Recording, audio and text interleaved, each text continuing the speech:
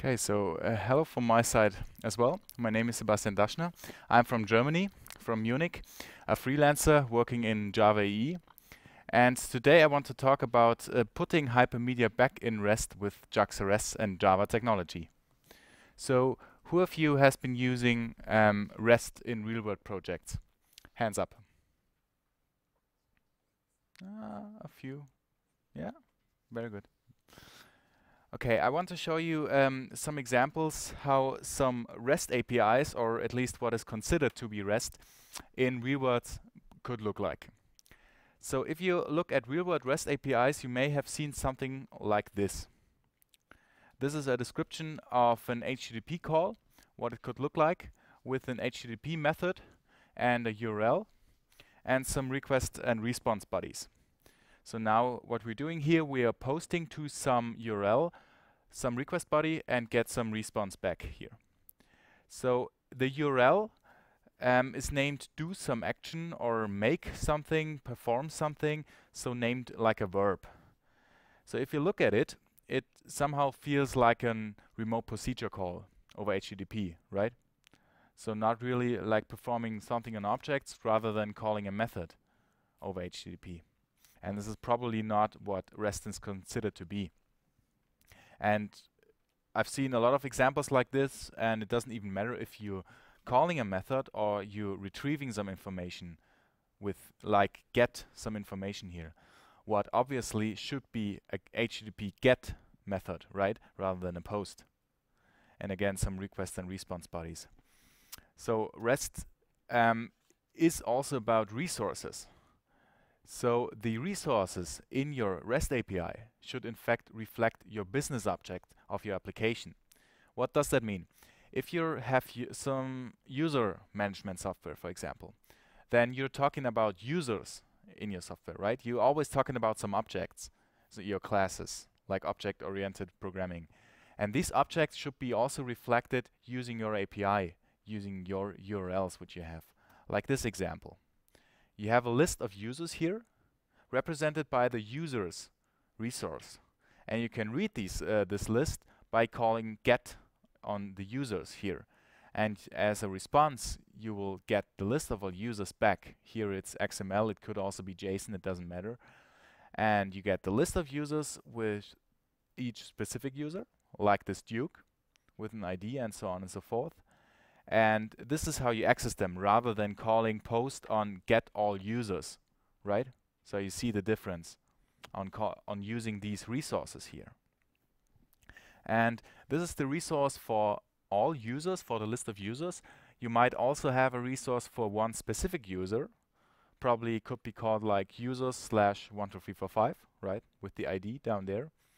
And this is what I want to talk about later a little bit more. For now, you probably assume if you want to have one user, you take the resource users, you put a slash, and then the ID of the response to follow the specific user, right?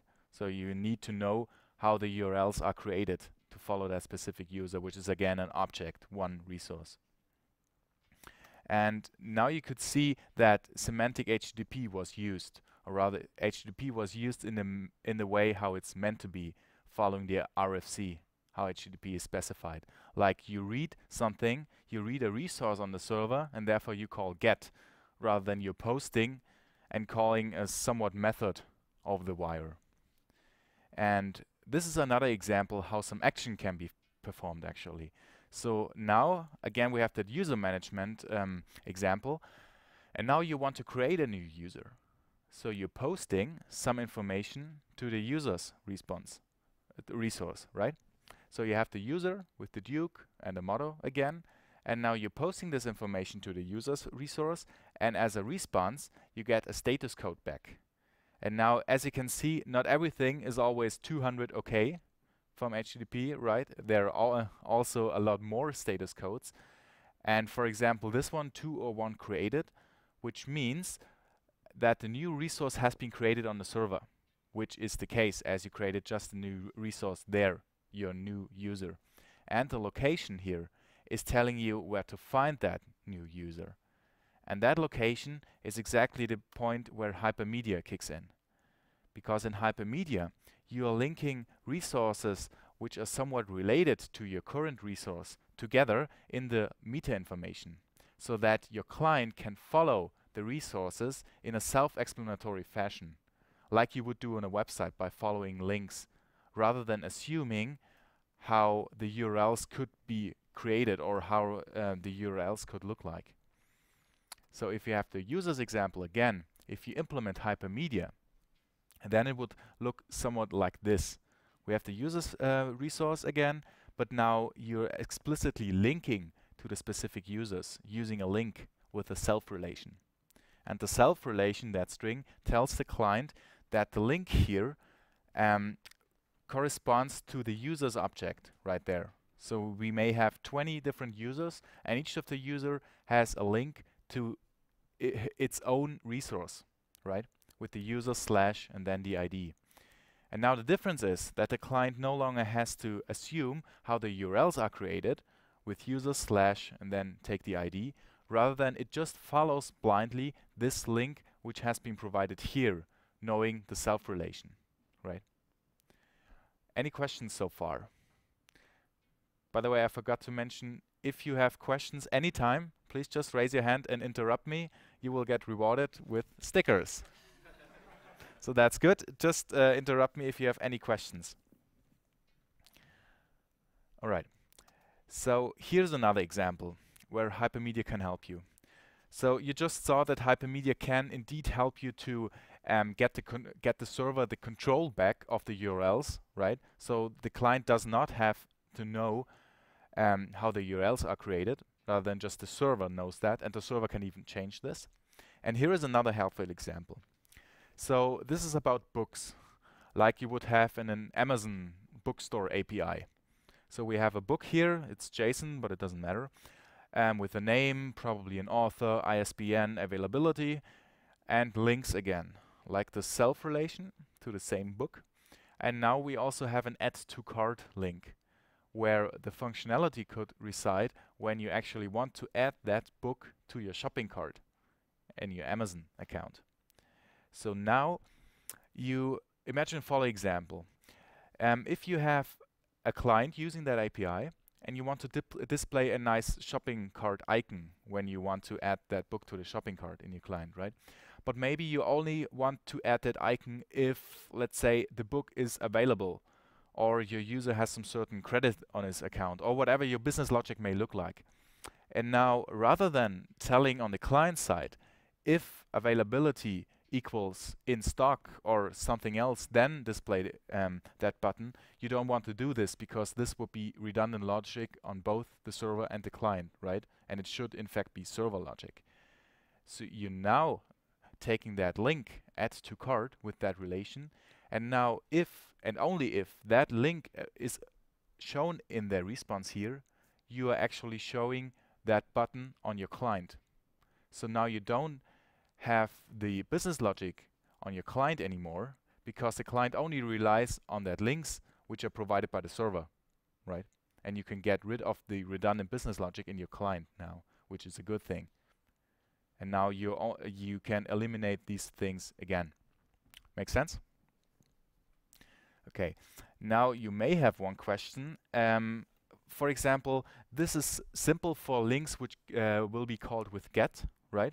But what if we now want to do some actions like we did before with the create user? What if we want to add that book to the shopping cart? Because we probably need to post something to that URL, right?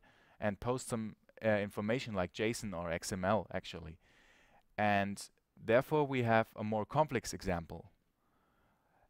This is in fact a siren, a content type called siren. I will explain that in a minute. And now imagine the same resource again with the books and the name and author and so on and the links.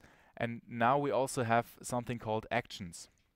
And as you can see, we now have the add to cart action again, but we now can provide all the information the client needs to know, what we need on the server side, that the book can be added to the shopping cart.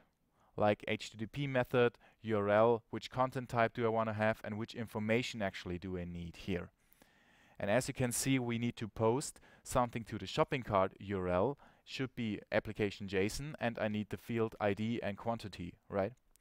And now the client only needs to know the add to cart relation, so what that functionality actually is, what is add to shopping cart, and of course where the fields, namely ID and quantity, come from. Like the ID could be included in your resource, in your response before, and the quantity, how many books do I want to add to the shopping cart, could be like a drop-down box or something. But this is clearly client logic. So it's totally fine that this relies on the client side. And now you eliminate even more logic how your API could be used, because that no longer has to implicitly reside on the client side before, rather than the client can really adapt to changes even on the server side. It won't break anymore. And now the client can really autonomically navigate through your API, right? And even use more complex functionality rather than just simple links. Questions so far? Everything clear? Very good. So this content type is called Siren. There are several Hypermedia enabled content types. All of them here are JSON, but actually it doesn't matter if it's JSON or XML. This is all valid JSON content type, but in a certain structure. So as you would expect, like HTML it is. Like HTML also has links and so on and so forth. And these content type has some certain extensions like links, or for Siren even actions, where you can provide some more information how your API is used. So you can have a look at all of them. These are all kind of approaches to standardize Hypermedia formats. None of them has really one so far, so there's no one big standard which content type to use. This is actually a question you would have to ask yourself when building in a Hypermedia API, because these content types give you a certain level of control what you want to include in your response, because some of them don't know actions, some of them are simpler, then easier to use, but don't give you that much power. All right, so enough of the slides, let's implement something, right? And as this talk is called Putting Hypermedia Back with JAX-RS, we of course use Java E technology and JAX-RS to build a Hypermedia-driven API. So I will use Maven to build and create a project. Who of you has been using Maven in production? Hands up. Maven, a build tool. I hope there are more. It's pretty common, I would say. Okay, at least a few. So here I'm using a Maven archetype just to simply create a fresh new Maven Java E7 project, which I will then code from scratch. And I will use IntelliJ to open that. So I will just go to the newly created project. And as you can see, it doesn't contain anything yet. The ones of you who have been using Maven in production probably know files like this. This is the Maven project object model, the POM file.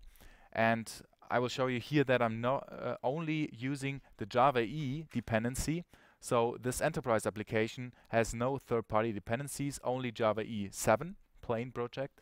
And this is even provided. So what does that mean? It will not end up in your WAR file, which is good because your deployment artifact, your WAR file, is almost empty, which I will explain a little bit more in a second.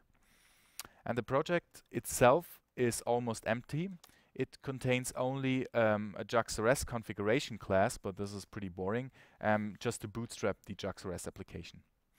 And now I will code some JAX-RS resources here. The examples were about books, so we will program something about books. This will be called books resource. It will be a root JAX-RS resource, so we put the add path annotation with books on it. So it will end up as the URL/books, right? And of course, we want to have some methods here as well.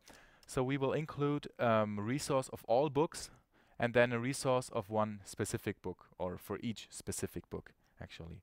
So now we have the @get annotation, and this will provide us a list of books, right? With get books. And of course, we need to add the book as well. This will be just a simple POJO containing all the data we have, like an ID, right? A name, an author, and maybe a price. Oh, by the way, please don't do money calculations with floating point numbers, right? This is just an example. Okay, and of course, getters and setters. And just for convenience, some constructors with some right field orders. Yeah. So this is it, pretty simple. This is just a POJO for our books, right? Which will be returned in our JAX-RS resource. List of books here. And as this is an enterprise project, we will probably have our books returned from some EJB, right? Which will be injected here. Let's call it bookstore. And this EJB will create the books for us. In an enterprise project, this probably would load some data from the database or somewhere else, but here it actually doesn't matter because we want to focus on the JAX-RS side. So we just create some dummy objects which we can use to work on. Get books, and this will return a new list of just some dummy objects. We will create a book with an ID 1 named Java, written by Duke, with a price, and another book named Hello Osaka, and that's it. And we will have another method which we might need later, which returns one book. That will be used for the resource which only returns a single book, which probably would be loaded from the database here, but it doesn't matter because now we want to focus only on the JAX-RS side. Which means here we take the EJB, load the books, and return them, right? For the list of all books. And we have a second JAX-RS method for the single books which use the ID in a path, right? You remember books / 1, 2, 3, 4, 5, and return one book. Get book from an ID. So we use the so-called path param annotation to inject this ID to the method.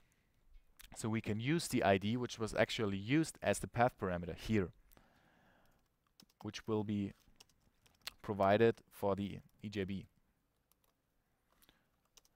And the same story again, we have the book and we'll return it. But this is actually pretty boring because it only contains data yet and nothing hypermedia specific, like links, right? So of course we want to have some links now. And in the first example, which I want to show you, I will include the links in the POJO directly. So something like I showed in the slides, like here with links, and then some links identified by relations, right? So we will use some map from string to URI, which is called links. Will be a hash map. So the string will be the relation. And we want to have the underscore link as a name. And even though we will return JSON data, you can in fact use JAX-B annotations to modify how your JSON output will look like, because all of the JSON implementations will take JAX-B annotations into account. So we can actually write XML element and provide a different property name here. And the good thing about that, thanks, is that we don't need any other third-party dependencies. Because if you would use something like Jackson here, then you already got another third-party dependency in your WAR file, and you probably don't want that. So we can go still with plain Java E7 here. So we can use this to modify the output, and maybe the ID should not be included in your JSON output, so we use the transient annotation, and we will tell JAX-B that the fields are used here to annotate. And of course we need a getter and setter for the link map, right? And that's it. So we modified our POJO to include the links as well. And even though it will be JSON, which we will tell the JAX-RS class by the @producers annotation with a fancy media type, in this case JSON. So it will produce application JSON here. And that's it. And now we of course need the links with the relations here in the books, right? Because until now they only contain the data like name and author, right?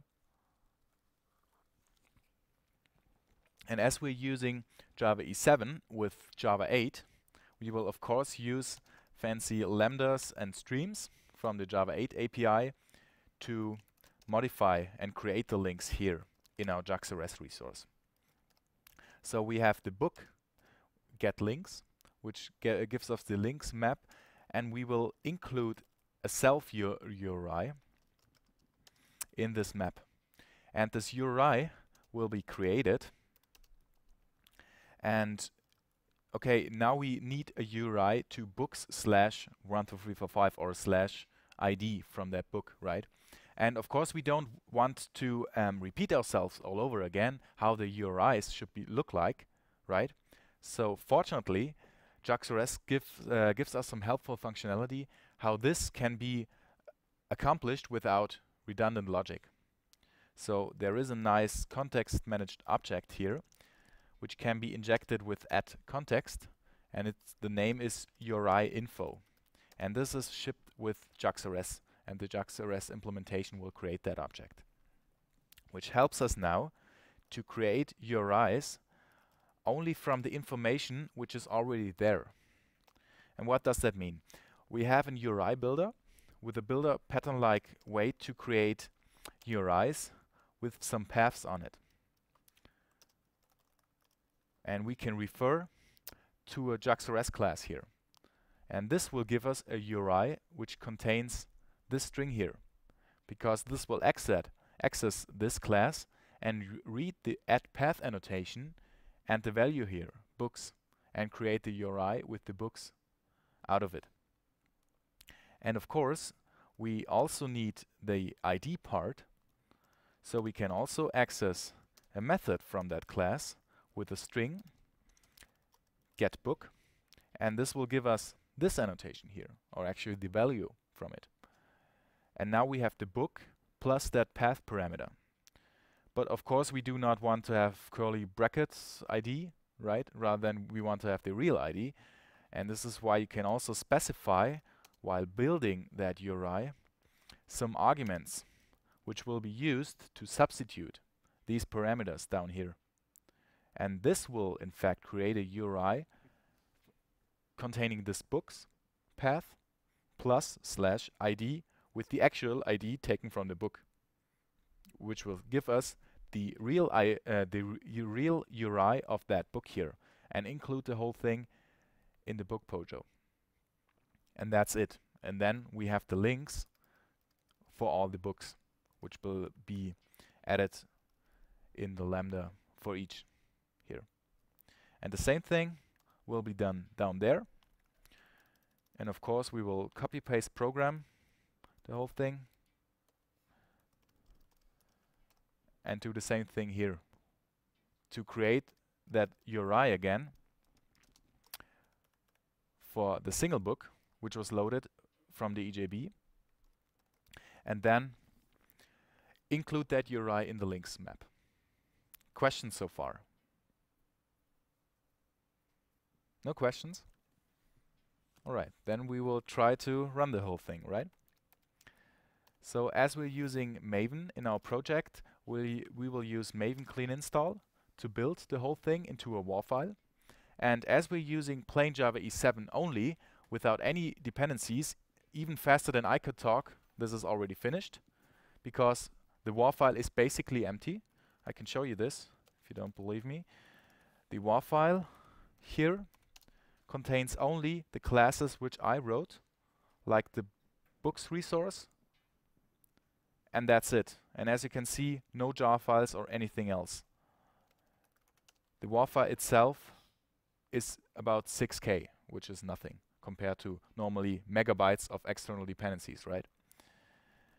And now we will deploy the whole thing on Wi-Fi or any other Java E7 compliant application server. And as the WAR file is very small, it's already finished, it is also very fast to deploy the whole thing. And now we can use any REST client of your choice to access that API, right? So whatever you want to use. I normally use Postman. It's a Chrome extension, but actually it doesn't matter. But the font size is probably too small for that projector. So I will use command line features like curl. As I said, it actually really doesn't matter what you use to access this HTTP API. And this hopefully runs on localhost 8080. The context name was JAX-RS Hypermedia. Resources was the name of the JAX-RS application, the bootstrap thing, and of course books. And as you can see, this is the JSON data from a JSON array. And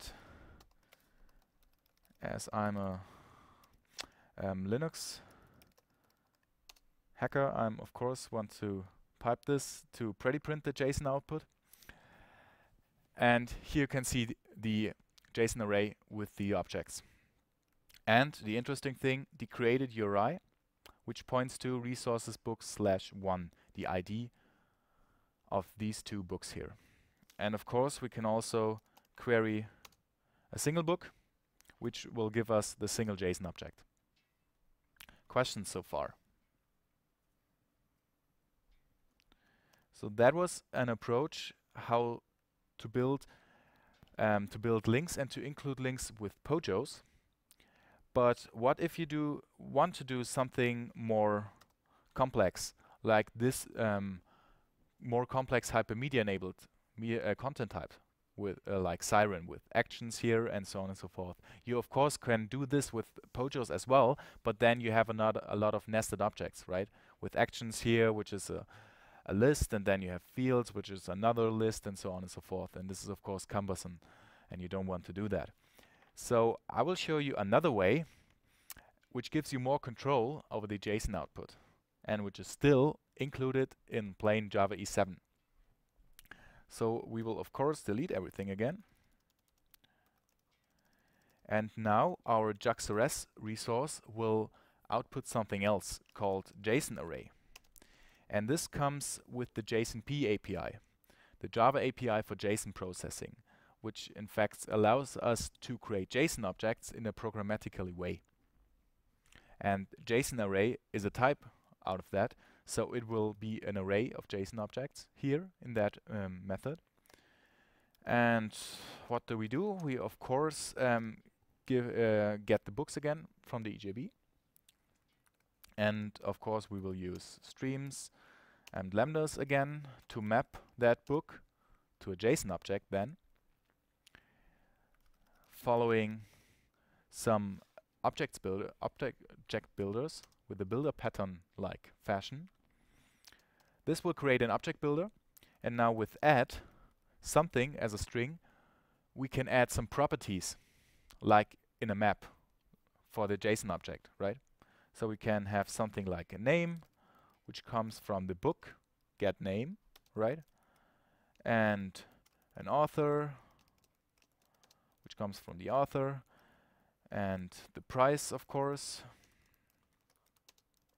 And again, the interesting thing, this links here, which is, as you could see in the presentation, another JSON nested object. We would call that links here. And now you can build the whole thing, the JSON object builder, into a JSON object. And this, of course, is a nested JSON object, which also is created from an object builder. And it will contain the self relation in that JSON object directly, right?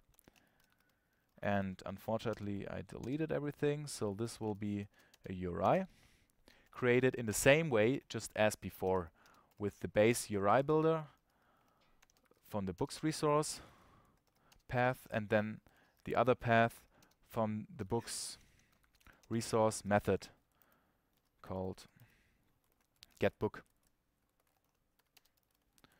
and build with the ID as an argument to substitute that path parameter just as before. And now we have the URI again, and JSONP does not support URIs directly, so you have to pass it as a string with .toString, which creates a string out of your URI, and you can build it to a JSON object again, which will be included down here in your other JSON object representing the book. So now we have a stream of JSON objects which represent our books, right? And we have to collect the whole stream into a JSON array. So of course we will use fancy Java 8 method handles with JSON array builder ::add and JSON array builder : :add. And now we have a JSON array builder. And by calling .build, we can in fact create that JSON array. And that's it. Now we have a JSON array with all our information from the books. So what did we do here? We called the EJB again to give us all the books. We created a stream of books. We mapped the stream of books to a stream of JSON objects using this data here, and created the links nested object using the URI info JAX-RS component. And at the end, we collected everything into an array builder and into a JSON array. Questions? No questions? Okay, then we will implement the second thing. Get book from the ID again, right? So we have the book, and now, of course, we will copy paste again to do the same thing here. Oops. To include the same thing for a JSON object for the single book. And this will return the JSON object directly. And here, as you saw in the presentation, we can of course create a second link, like this add to cart relation, which can be then only included if your business logic matches, right? You remember if your book is in stock, for example. So we create a second URI, also from the URI info, get base URI builder to the shopping cart resource, which unfortunately doesn't exist yet. So we'll create it. This will be another JAX-RS resource, but I will not code the whole thing. Actually, we just need this annotation here so that the JAX-RS can access it and build the URI out of it. So I will just close it again. So this will be the second URI called add to cart URI, which can be also included in the JSON object. Add to cart, right? And add to cart URI.toString. And of course you could say if your business logic matches, only then include this URI into your JSON object. And that's basically it. Questions? Yes.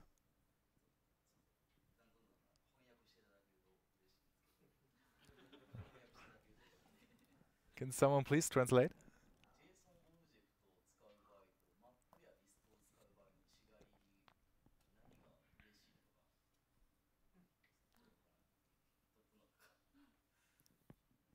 Could someone please translate that to English?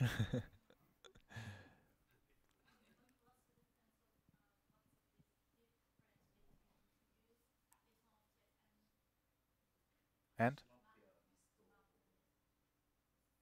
JSON object and map. Ah, yeah, yeah. The map. So the question was, what is the difference between the JSON object and the map? The map itself is contained in your POJOs. So before the example before, I included everything in this class here, right? And we use Java types like long and string or map. So the map is, of course, comes from Java. So you could use this to to add the links here. And the JSON mapping framework knows about map because it's a standard Java type and knows that the maps, everything here will be, of course, converted into a JSON object. So you probably could use JSON object directly here as well, but I don't think you want to mix and match your POJOs with the JSONP objects, like JSON object or JSON array, right? Because they have nothing in common. You probably don't do this here with JSON objects. It probably would work as well to use JSON objects here, but the other way would not work. If you have JSONP objects, then only strings and primitive types are supported. So you need the JSONP objects like this here as nested objects directly. Right. Does that answer your question? Yeah.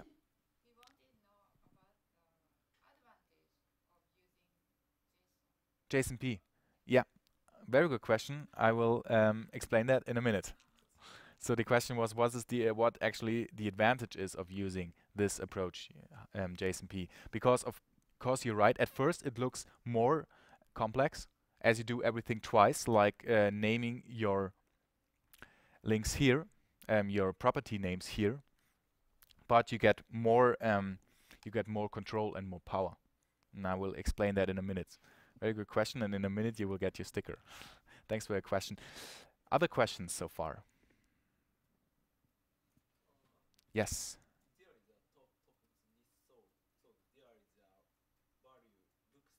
Uh-huh.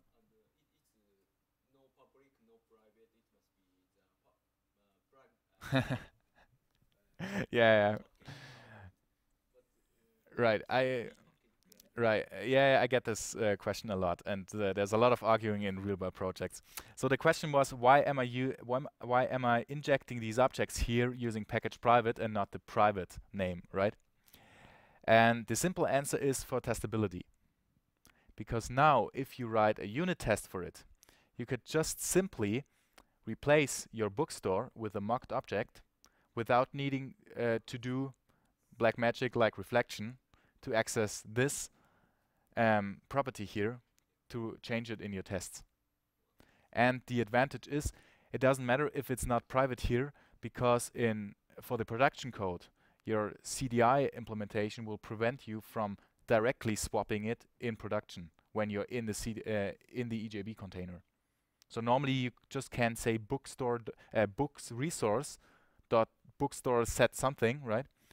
And that is the reason for it, actually, to test it, because in tests you will for simple unit tests, this is a completely other topic, but for simple unit tests you will not have the books resource in a container, rather than you just create it using new, right? Because you only want to test the business logic.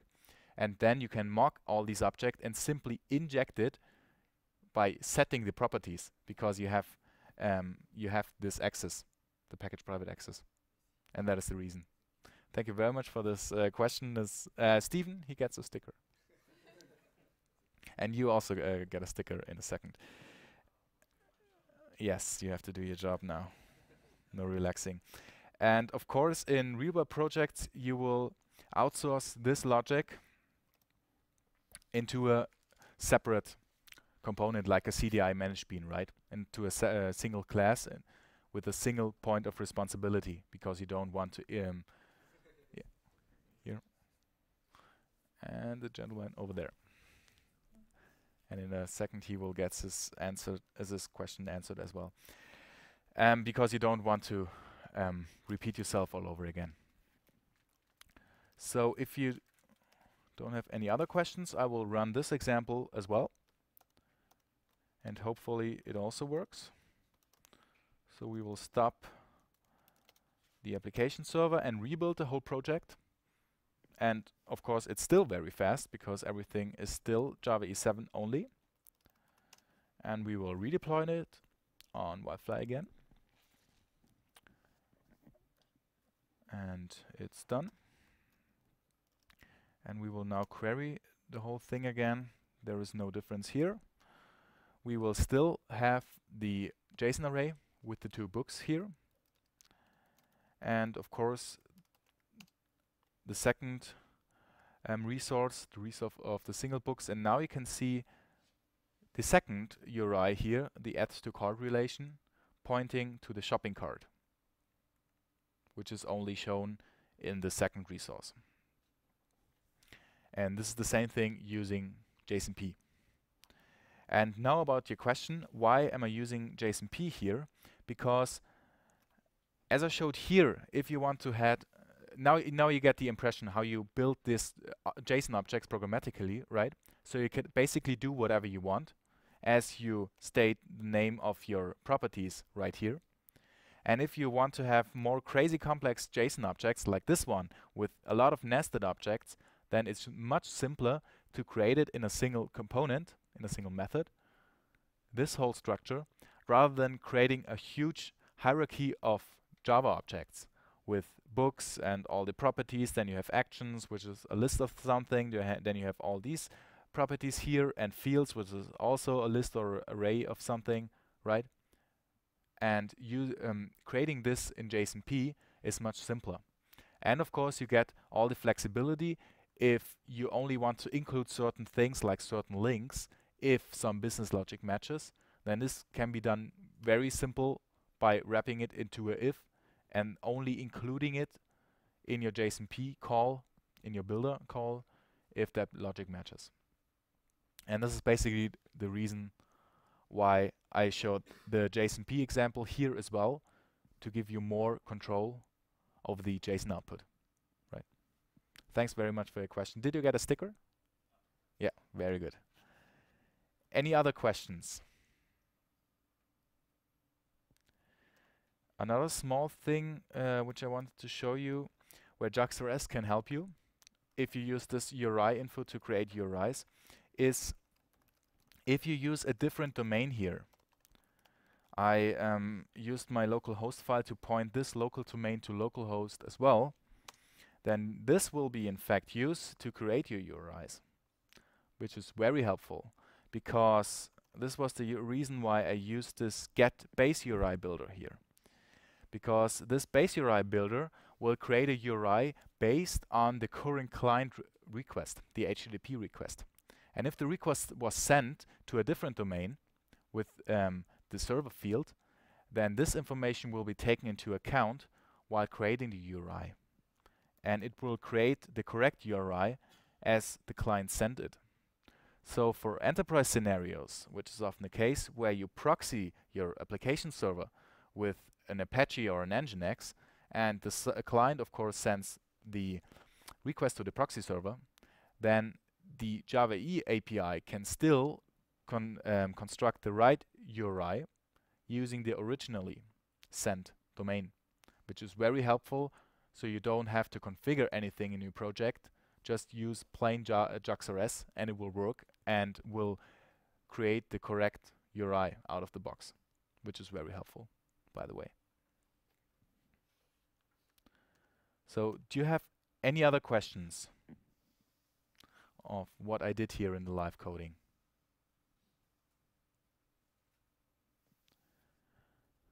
Okay, so for more information on this Siren Hypermedia type, you could check out a GitHub project of mine.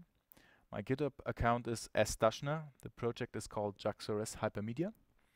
And here I'm showing several approaches how this Hypermedia APIs could be enabled using JAX-RS and Java E technology. And for example, I have a simple example here using only links. This is what I just programmed, and a more comprehensive example which uses Siren in a way which I could not show here due to the time. But this will in fact create a more complex Siren API. You see example.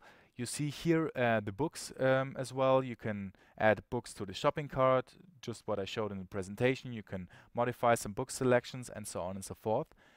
And it has several approaches, and this is also again the answer to your question why I'm using JSONP, because now this is the plain EE approach of the Siren Hypermedia type.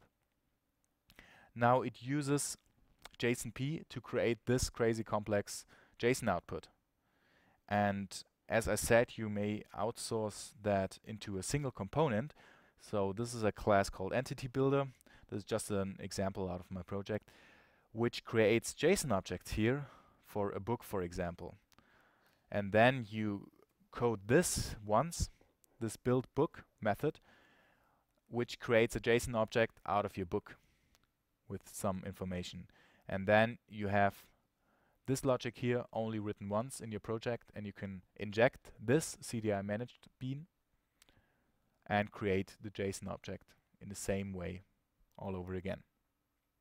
And you see this has a lot of nested objects here, and this is the reason why I would advise to use JSONP to create all that output. Otherwise you would have a really complex object hierarchy. And actually I would prefer this over third-party dependencies. Like there is a dependency, this is another approach I showed here called Siren4j, which also provides you some predefined builder patterns to create this content type output for you. But of course you get again external dependencies with JSON mapping frameworks and so on and so forth, what you probably don't want to use. Because what you need here in the example I just showed is only one class you have to write once. And that's not a lot of effort, and then you can save a lot of third-party dependencies, and still your build, like I showed, are very fast. And of course your deployments as well. Have you any questions left on Hypermedia APIs in general, or on JAX-RS and Java EE in particular? Don't forget you get nice stickers from Stephen if you ask questions. Yeah, we have a lot of stickers left. Everyone can ask a question. Alright, so if you don't have any questions left, then thank you very much for your attention.